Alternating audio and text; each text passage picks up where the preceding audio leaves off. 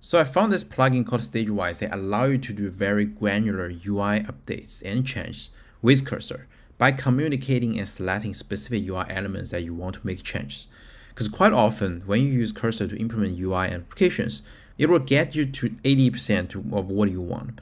But they're just like last 10 to 20% of UI that didn't look right and you want to make changes. And those kind of granular changes are often not that easy. What Stagewise does is that it allows you to select very specific UI elements directly in browser and communicate those elements to cursor very effectively. Here is how you can set up. So we can go to cursor extension, search for Stagewise, and you should be able to just install the extension here directly. Once installed, you can open cursor in any existing web project. And all you need to do is just do Command-Shift-P and search for Stagewise. And it will have this auto setup Stagewise toolbar option.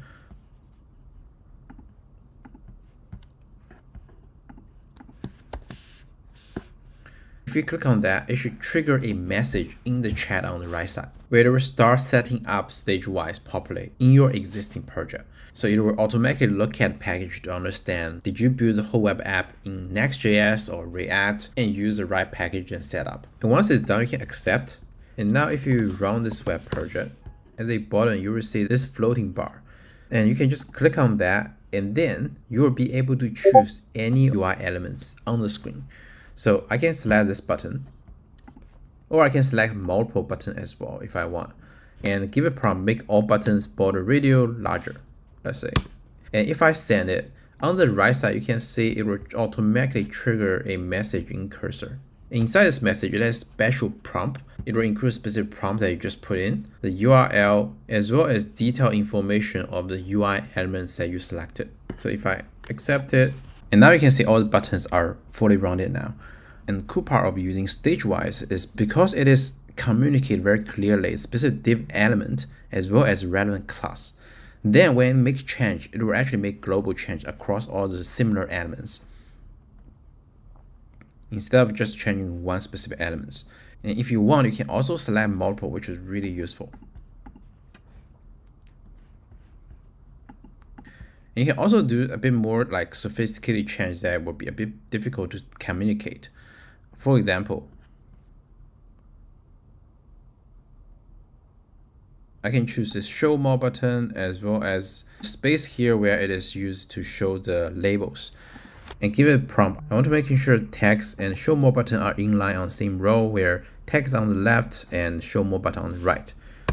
And now you can see that it is on the same row, but I want it to be like right aligned. So I can choose this thing again and give a prompt. This weight should be 100%. So show more button is like right side floating. So now you can see that show more button is on the right side and the text is on the left. So this is an example of how can you use Stagewise to do this UI fine-tuning very easily. There are more cool examples on their website where you can like do a bit more sophisticated changes on the UI by selecting those items and convert them into like accordion, or change a table's label into a different color very easily and accurately. And what I saw really cool is how they implement this interaction that directly send message inside the cursor. This can achieve some really interesting UX that I didn't think of before. And I'm sure this is just like starting point of Stagewise plugin. There are probably more functionalities I imagine they were adding. So this is just one example of how can you use tools like Stagewise to fine-tune the UI further. If you're interested, you can join AI Builder Club, where I share advanced tips and tricks about AI codings and building production-ready large language model application from either myself and other industry experts. And we also provide tools like SAS Launch Kit as well as Tanks Coder that will help you generate PRD and cursor rules. So if you're interested, feel free to join AI Builder Club. Thank you, and I'll see you next time.